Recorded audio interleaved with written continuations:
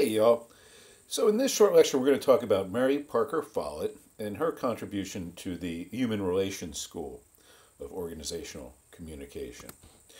So, a little bit about Mary Parker Follett. Her mode of thinking, this is her over here, by the way, she doesn't look too happy, but she's a smart lady. Her thinking was informed by the thinking of scholars like John Dewey, and the philosopher William James, right, who was the sort of one of the founding fathers of pragmatism.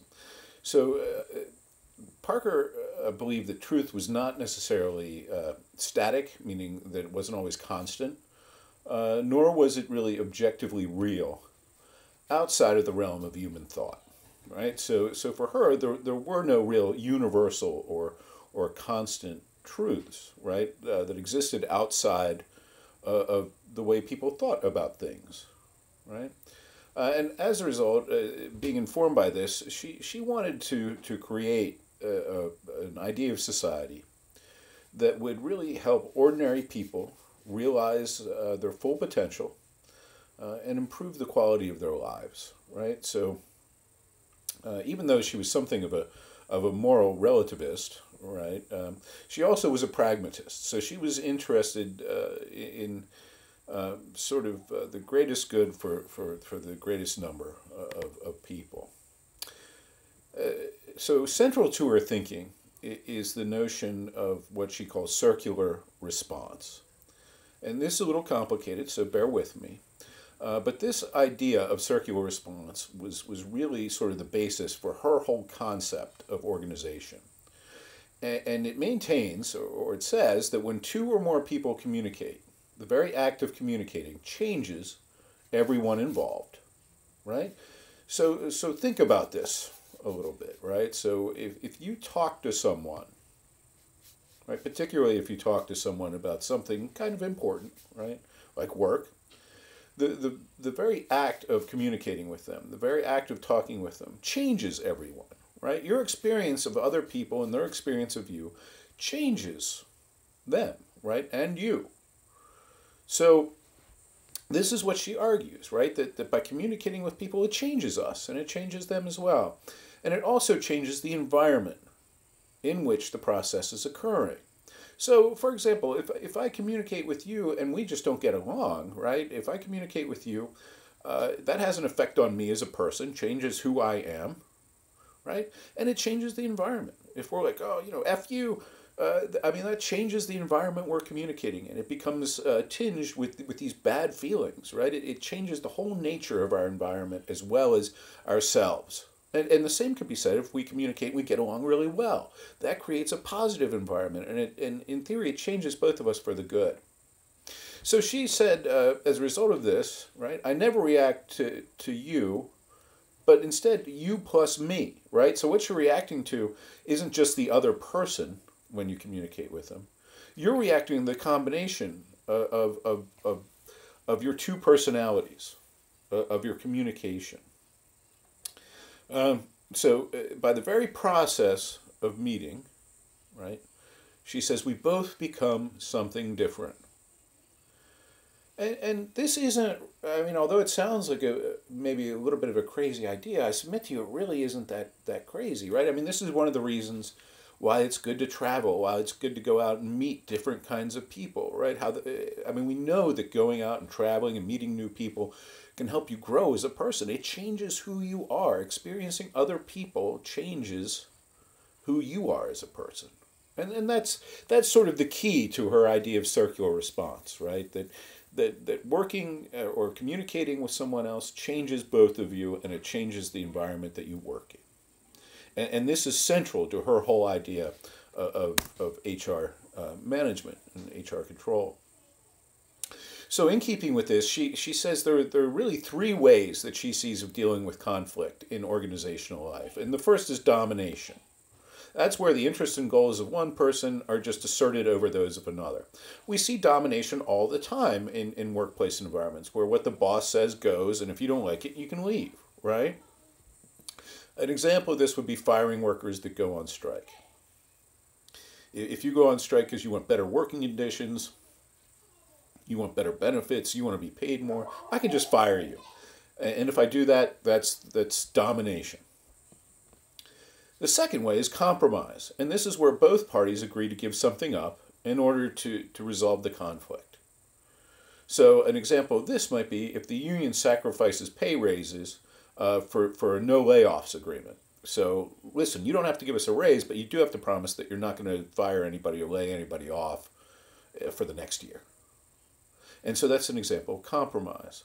And then finally, there's this level of integration, right? Or this mode of integration where the two parties can find a solution in which neither side has to make a sacrifice. And clearly, this is where you want to be, right, when it comes to management.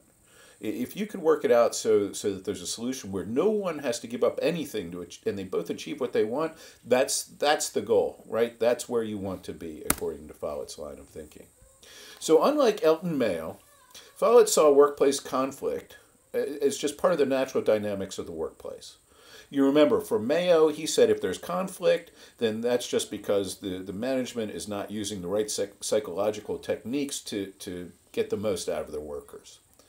Follett says, listen, conflict is going to happen no matter what. It's part of working, right? It's part of social life. And she says, we need, instead of saying this is bad, we need to harness it. And we need to use it to promote creativity and use it to come up with new solutions to old problems, right? To come up with original solutions to problems. And so her approach to conflict really emphasized common purpose, right? So she said, listen, what we need to stress here is the fact that we're all working towards the same goal. And if we do this, it's going to promote a spirit of workplace cooperation. Management, owners, workers, ultimately, they're all working towards the same goal. And that's what you want people to realize from her perspective, right? Now, obviously, getting people to work towards the same goal involves the exercise of power.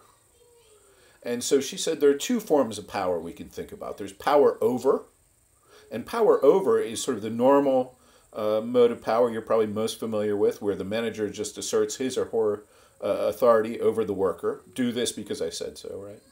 But then there's power with, and power with is power that's developed, it's developed with the other person, right? It's a coactive kind of power as opposed to a coercive power.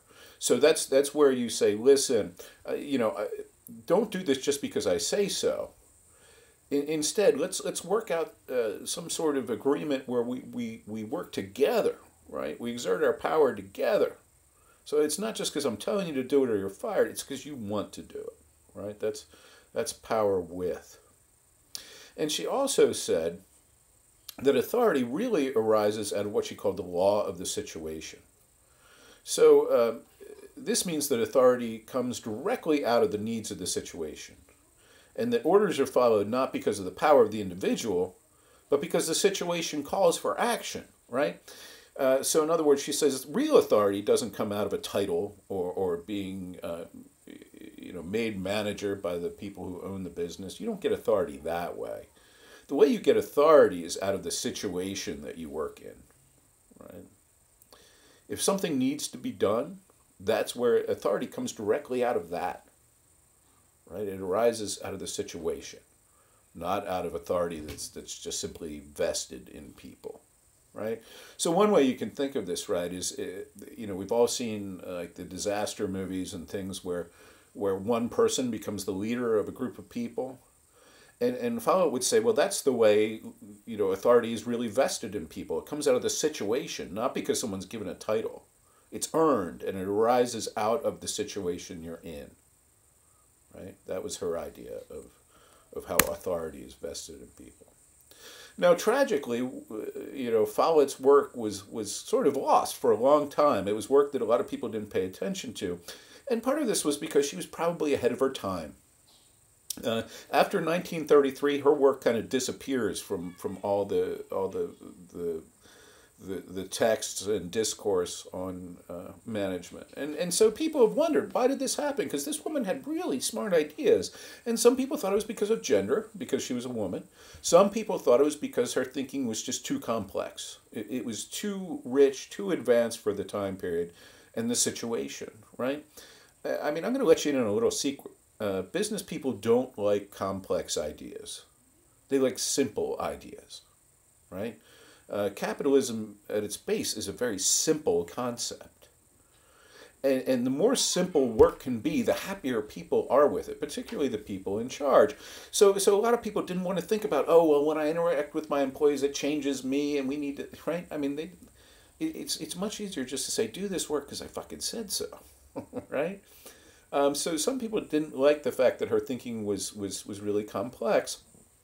And then also, it was radical from a political standpoint, right?